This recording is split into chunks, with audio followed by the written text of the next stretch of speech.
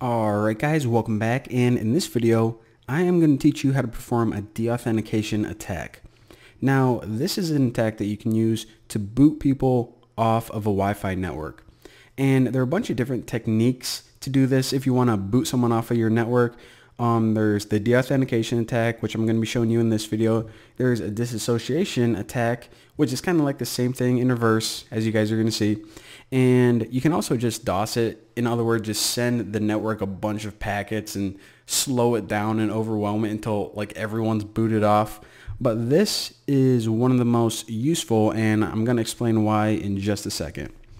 So basically what we're going to do is we are going to pretend to be the router. And we're going to do this by changing our MAC address to the same one as the router.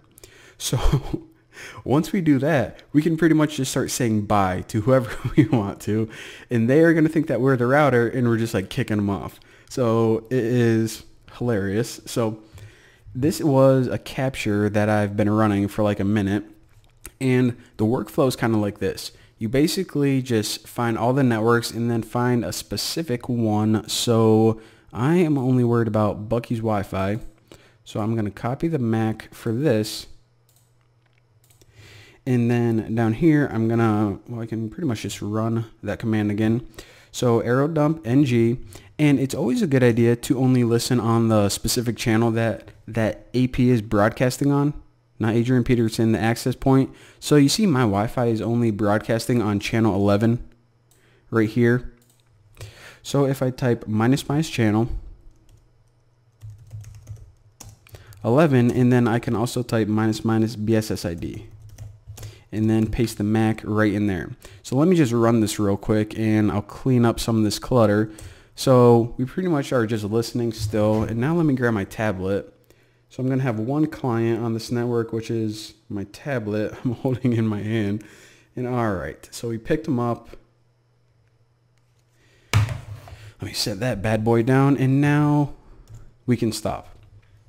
So now we got all the information we need, and basically the only two pieces of the puzzle that you're going to need is the MAC address of the access point, which we got last time, and now we have the MAC address of the client. So this is the MAC address of that tablet that I just had. And actually right now, before I even do this, let me just, how do you take a screenshot of this? I can't record my tablet and this at the same time, so nope, that wasn't it. Alright, so I just wanted to take a screenshot because I'll show you guys that I do have a Wi-Fi signal. My tablet is connected, working perfectly right now. So what we're going to do to kick them off is we're going to use a tool called, I call it AirPlay. Some people call it AirPlay, but I think AirPlay sounds weird.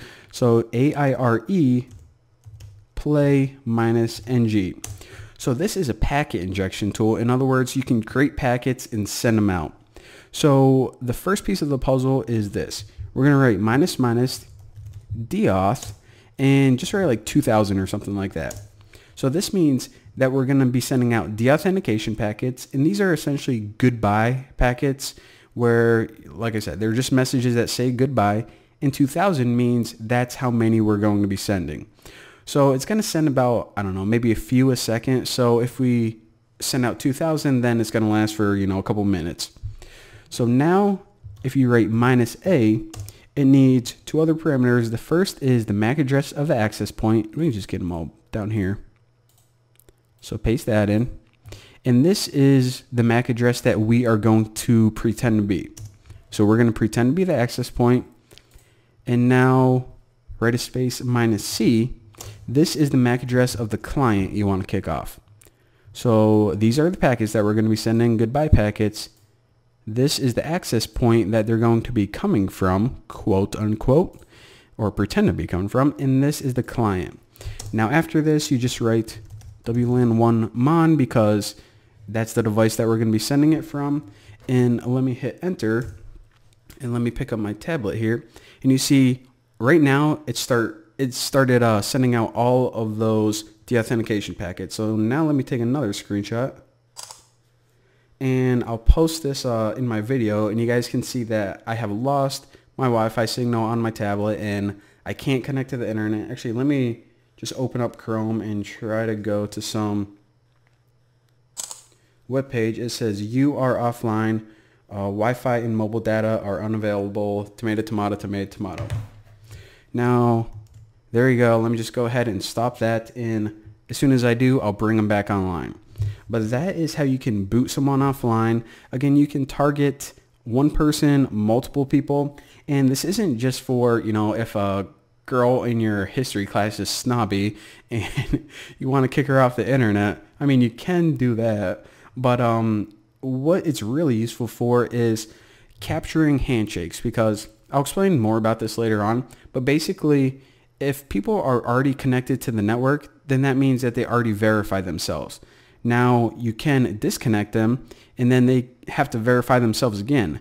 And during that moment, while they're verifying themselves, you could look at things like passwords and a whole bunch of useful information, but we'll get into that later on. For now, that's enough. That is a deauthentication attack, how to boot people off of Wi-Fi.